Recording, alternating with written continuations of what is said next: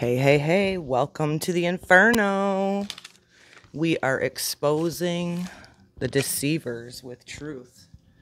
That's what it's about. So it seems to be pretty rampant right now. Coming to you January 2024. Today's episode 10 is about the smear campaign. So let's talk about what the smear campaign is that these toxic, low-down backsliders use against the people that they've earned their trust with, right? They've put this fake facade on to make you fall for them. They've moved fast.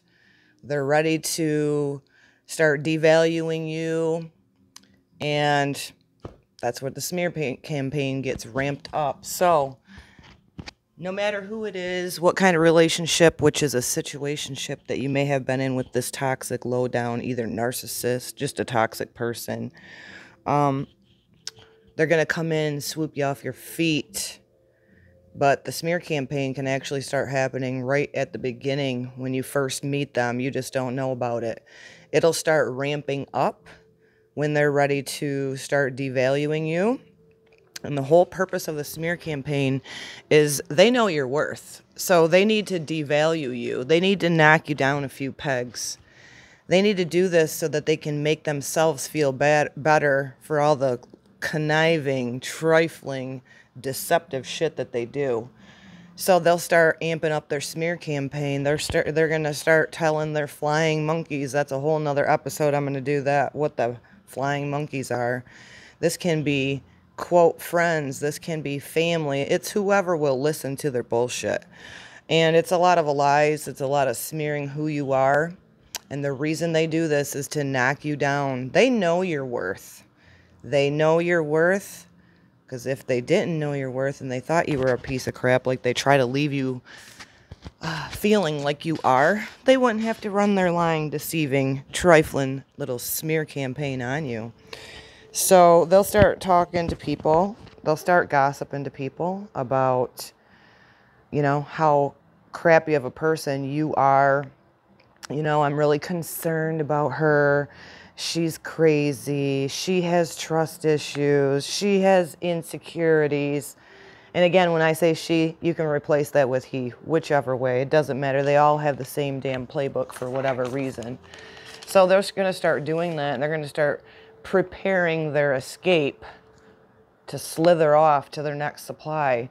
And they'll amp up that smear campaign when they have that person in their sights. You're never the only one with these people, let's just face it, because they cannot get enough attention.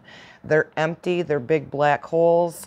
They don't know their own identity because something went south when they were younger, and so they're feeding off your energy. They do know your light. That's why they start smearing you. And again, like I said, they'll ramp that up when they're ready to make their, quote, escape onto the next supply.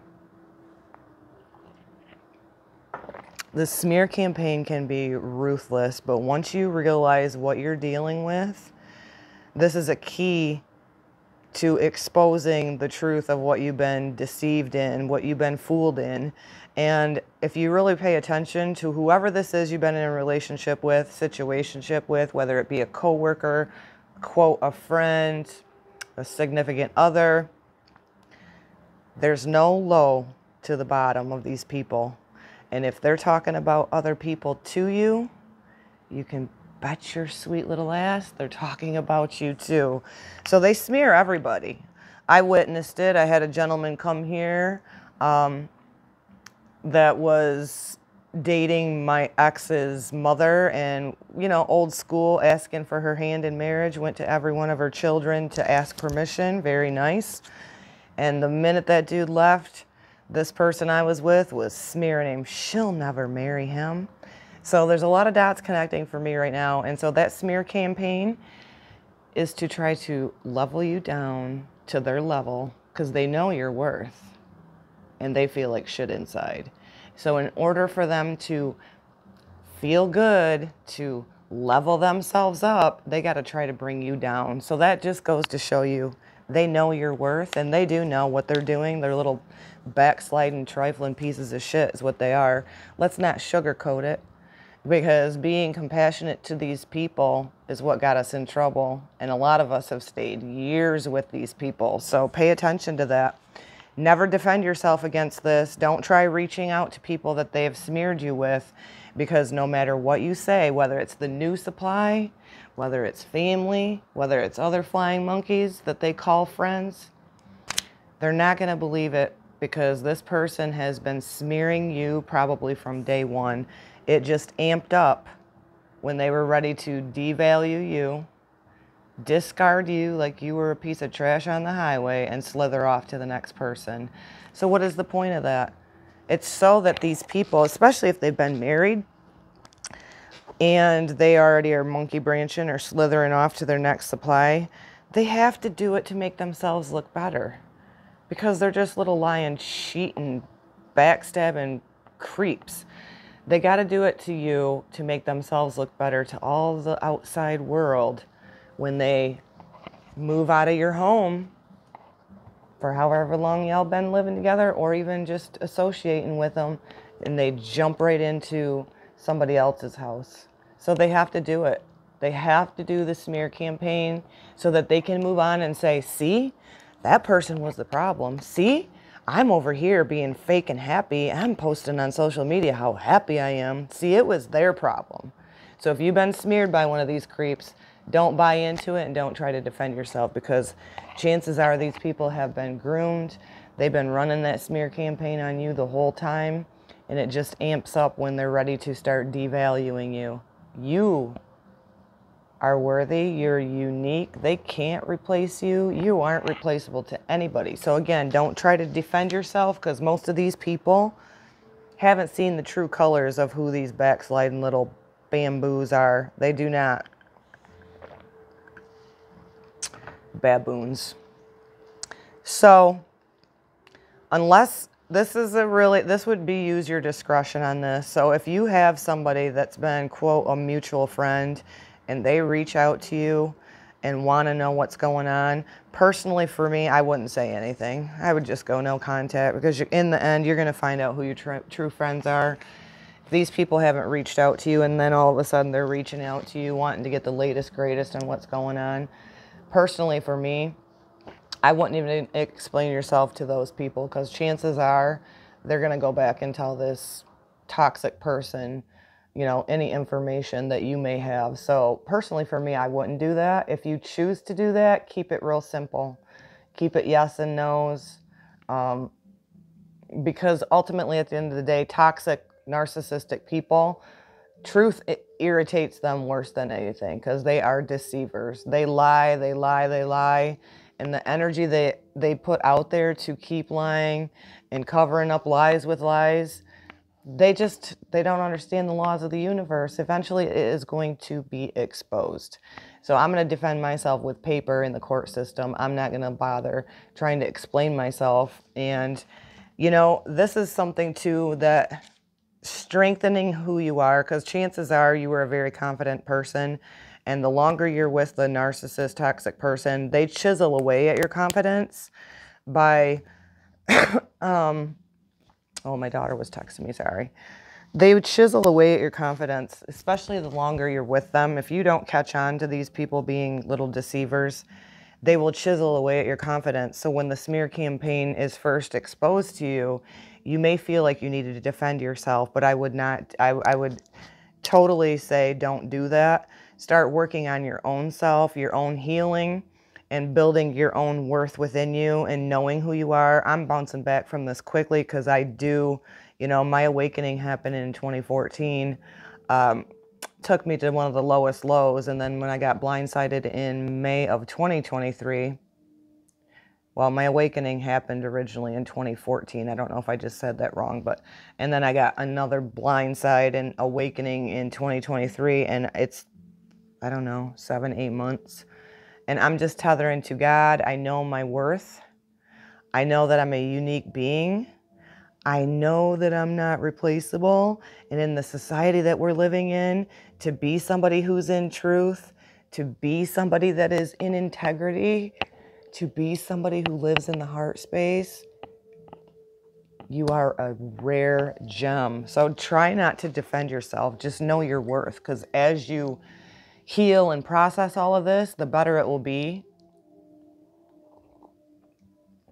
And your awareness goes to knowing the laws of God, the universe, which is we reap what we sow, what we put out there. And so being a deceiver, you're a loser at the end of the day. One of the things I want to say too is they do this smear campaign to act innocent. And what they're trying to do is to reduce their opponent, because if you're already starting in the smear cycle, the devalue cycle, and eventually the discard cycle, you are their opponent. But anytime you're in a situationship with these people, you're their opponent. They never build together with people. And this is something that is now connecting within me, because I used to say to this person that I was married to, I could always feel an undercurrent of resentment, and I could never understand why. Like, I was loving and uplifting and real and authentic, and if something needed to be brought to the table, I was not hesitant to speak it. And I could feel this level of resentment, and I was like, I remember more than once saying to this person, I am for you, I'm not against you. Why do you resent me? Because this person was never on an equal playing ground with me. They were a deceiver. They were drawing off my life force energy. They were using me. I just wasn't aware of it. So now it makes sense to me. So they do this smear campaign and knocking you down and chiseling away at your confidence, or trying to reduce you as their opponent. Because the more they get you under them, the more they feel elevated. I'm telling you, they're a black fucking hole. So they do this to reduce you as a human being with feelings, a human being as an individual. They do it to reduce you, and for some sick-ass reason in their little 2-year-old brains and adult bodies, it makes them feel better.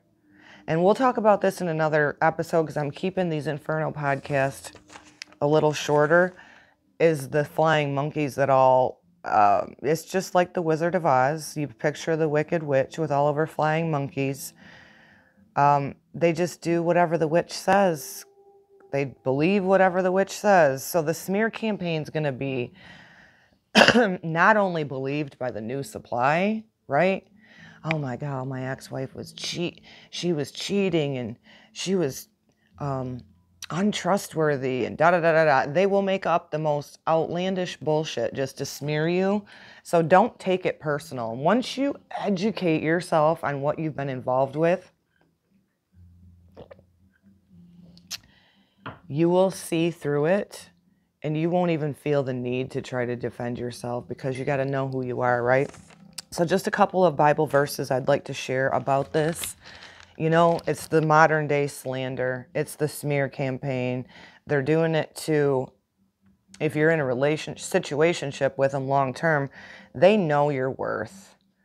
They wouldn't have stuck around and used you for as long as they did if they didn't. So they have to make you look bad or crazy or insecure or whatever in order to immediately jump ship and move in with somebody else. And they do this to make the outside world think, see, she was the problem. See, he was the problem.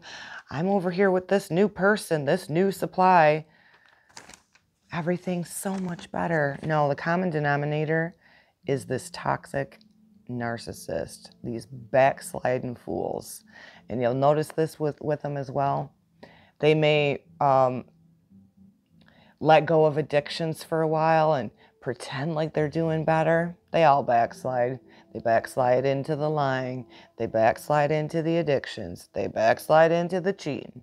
They never stay equal. They're freaking chaos. Get rid of them if they don't get rid of you first. So, Psalms 34:14, keep your tongue from evil and your lips from speaking deceit.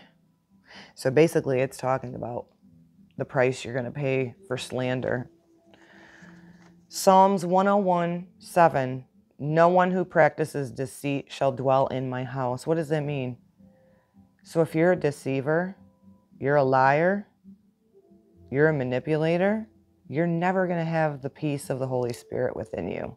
You won't dwell in the Holy Spirit. You'll always have unrest within you. No one who utters lies shall continue before my eyes. Here is why God talks about liars. A person who lies hates the individual they are lying to. Why does God see this as shit? Because a person who lies, a person who is deceiving somebody, if you're on the receiving end of it, they hate you. And they do. The narcissist or toxic person, whatever you may be dealing with or have been dealing with in the past, they do not respect you. They don't even respect themselves. So they lie upon lie upon lie. So much they lie to themselves. Proverbs 26:28. And if you hate another human, God views the hater as a murderer. If you hate another human, God views this as being a murderer. So lying lips, they don't think, they know your value, but in their sick, twisted, impulsive little minds, they only think short term. They don't think long term on how the lies will come back to them, how speaking untruths can backfire. If you're going through a divorce, prepare yourself for anything that might come out of their mouth. Prepare your paperwork, prepare your text messages, prepare your phone logs. The deceiving and the backsliding and the backbiting and the trifling behavior will be exposed through truth. That is the God's universal law. So don't defend yourself against these smear campaigns. Know your worth. They actually know your worth, but they just don't give a shit and have no respect for it. Much love to you. I hope this was helpful. I'm terrible about promoting myself. This is under its own playlist on my channel. I also do spiritual things here. I am Lady Virgo. Please do like, subscribe, throw a comment, even if it's a heart or I hear you in the comments, or share your experience. I want to get this algorithm going on my channel. Share it out to the social media platforms that you're on, because I'm not on any other than this one. I appreciate your time. I hope this helps. Walk in your truth. Shalom, shalom.